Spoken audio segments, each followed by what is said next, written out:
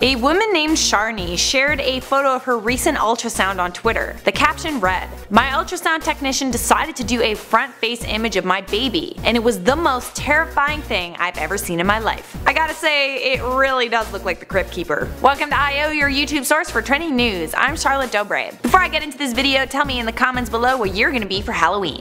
Sharni Turner from Queensland went for a routine ultrasound with her aunt. They were looking at the screen and the baby was sleeping. In order to perform measurements properly during an ultrasound, the baby needs to be awake, so they tried several things to wake him up, when suddenly he opened his eyes and there he was. Voldemort.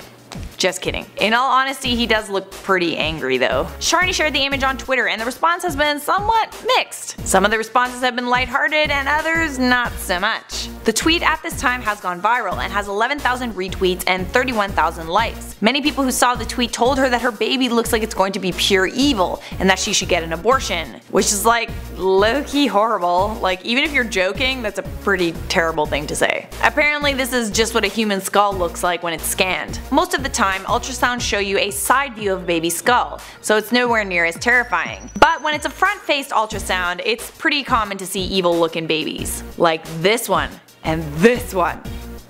Sharni decided to update everyone with this tweet, which says, "I feel like I gotta clarify that I don't in any way plan on having an abortion. Sharni told Unilad, I'm definitely proud to be a mummy to a devil child. Nice to know she'll be supportive. It'll be interesting to see what this little dude looks like when he's out of the womb." Alrighty, it is time to respond to a few comments. Kurnoff RBS said, "Why am I still here? Just not to get a shout out. Every night I dream of getting one. You do too, don't you?"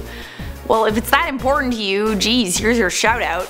I hope you guys are also watching to learn something, not just to see shoutouts. Mr. Bacon Beaver said, "So many uploads a day, how is this possible? I write and present 3 stories a day and we have a lovely team of editors who edit the videos, and a lovely producer who makes the thumbnails." Orlando Rod Val said, "I subscribed 1 week ago and I already watched all the recent episodes. P.S. You're awesome at your job." Hey, thanks dude!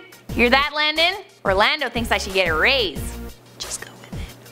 We've come to the end of the video. If you enjoyed it and you would like to continue watching IO, click that playlist over there, Shocking News Stories. That's it for me. Later taters.